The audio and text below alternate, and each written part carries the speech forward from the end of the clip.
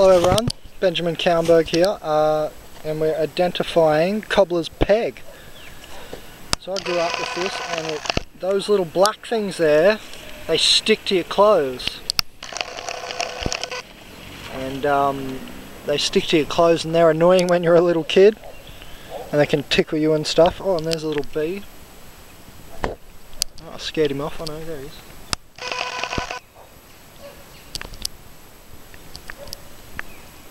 And so you can see the flowers. Now it kind of does bear a similarity to this plant called the toothache plant. So I'm not sure if they've actually just named that one, named this. This is Bindens, what's it called? Bindens Spilosa. So I don't know if they've named this one the toothache plant, because this one is known as Cobbler's peg or Bindens Spilosa. So I don't know if that other toothache plant's this one or another one, because it does look similar flowers. I would say it's another one because the bulbs in the middle were bigger, and I don't think it was an Australian plant. So this is Cobbler's peg anyway, and apparently I thought it was a famine food, but then I've done more research on it, and it turns out the leaves are eaten raw, added to cooked dishes, blah blah blah, dried for future use. It's a very good source of chlorophyll, vitamin C, calcium, iron, potassium and magnesium, tannin in the plant, treatment for diarrhea and dysentery, and for respiratory congestion. And then the flowers and leaves are chewed for toothache. Research in Thailand in 2006 found that Cobbler's peg have strong antibacterial activity against dental caries pathogen Streptococcus mutans. This anaerobic bacterium, commonly found in the mouth, is a significant contributor to tooth decay. So as it sticks to the surface of the teeth while metabolizing sugar and other energy sources from foods we eat. So I won't read it all out to you.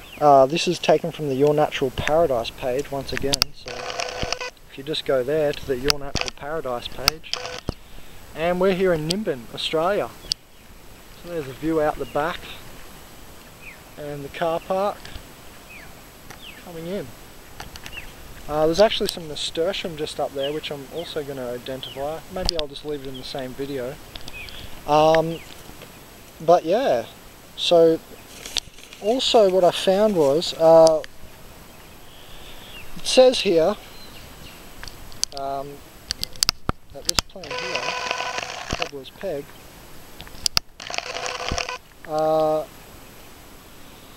man has found that this persistent weed has given relief from many ailments. In fact, one researcher listed over 90, which included allergies, angina, baldness, bloatness, cancer, candida,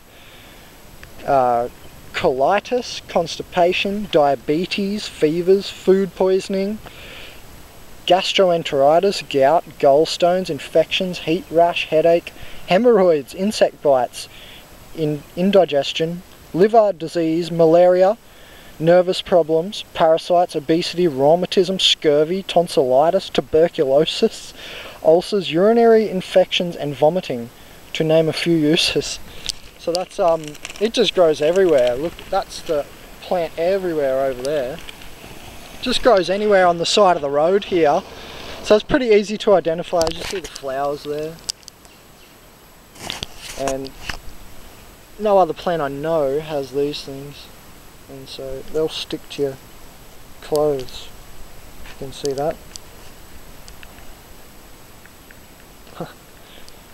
That might be fun for the kids to annoy their friends with, if you want to grow that one. So that's an easy, low maintenance plant to grow, and I think everyone just thinks it's